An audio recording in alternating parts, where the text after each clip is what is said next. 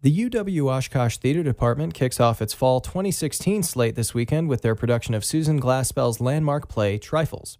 Written in 1916, the story centers around a small Iowa farmhouse where a husband is found murdered and his wife is the prime suspect. The period mystery will be directed by UWO's own Dr. Brian Van Devender. The thrust of the play is trying to find the evidence. The men are unable to find any that they deem useful. The women do find evidence, and then the women actually then have to decide what to do with that evidence, whether or not they should hand that over to the men or whether they should try to conceal it to hopefully save her from being convicted.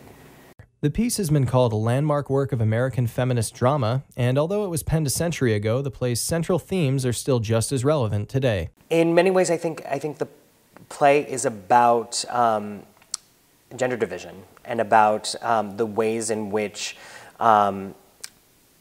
women's knowledge is not necessarily always valued, and a woman's way of knowing the world is not necessarily immediately recognized.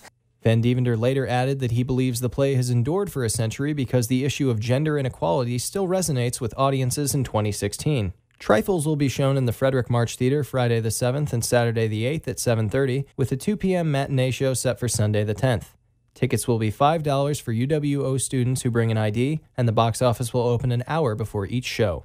For Titan TV News, I'm Nick Bode.